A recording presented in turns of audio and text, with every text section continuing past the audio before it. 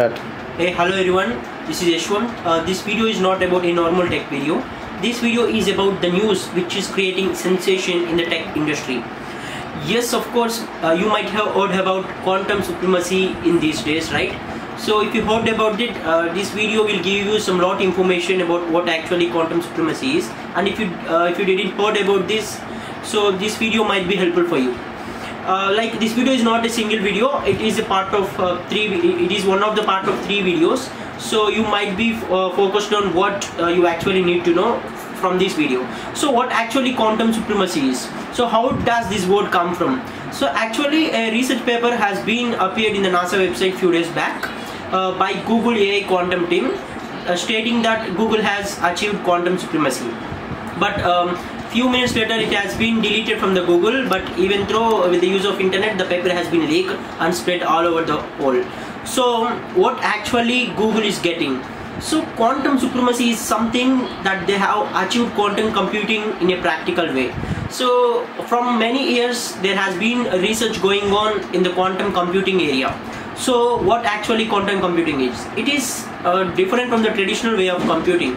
So we all know in traditional computing we deal with bits or only 2 digits, right? 0 or 1 or true or false. So digits, everything works on only those 2 processes. So it might be a false one, it might be a true one. But quantum computing has come up with different variations other than this. So if it comes into the reality, many problems which are complicated in the world, even the NP hard problems can be solved with quantum computing.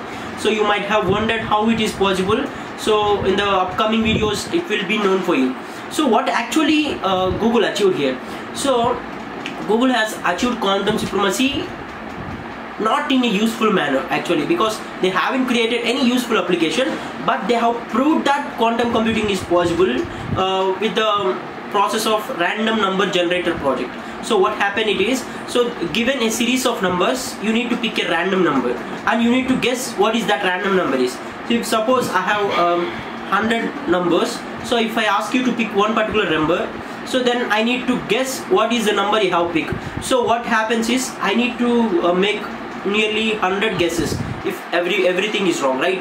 So quantum computing do that in one single attempt.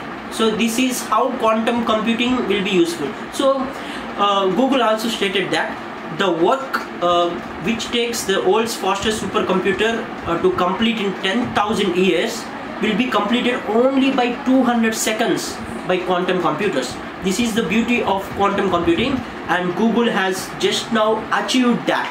So in the sense, Google has now practical application of quantum computing. So if it goes in such positive way, then everything in the world will be in wonder after a few years. So achieving quantum computing, quantum supremacy is somewhat a great thing in this tech industry, and everyone should be appreciated with that. So in the few days, in the upcoming days, might be there will be many more research works will start on that, and many more applications will come on that. So in the next video I'm going to explain what actually quantum computing is with an example.